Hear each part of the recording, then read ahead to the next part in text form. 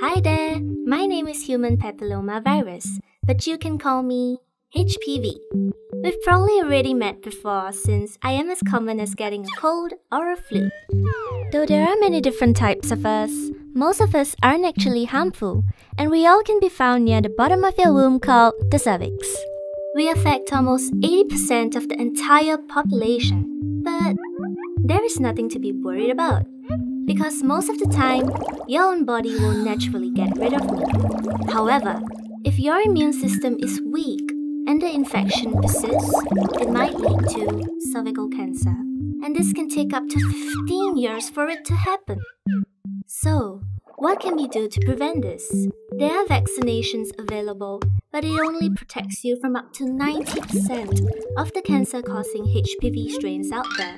That is why you should go for a cervical cancer screening such as a Pap test once you reach the age of 25 and a HPV test for those 30 years and above. During the Pap test, doctors will look out for any cervical cells that appear abnormal. And it is highly advisable to do a test once every 3 years to ensure your cervix is in a safe condition. Remember, cervical cancer can be easily prevented with HPV vaccination and regular screening. It's never too late to work towards becoming the healthiest you.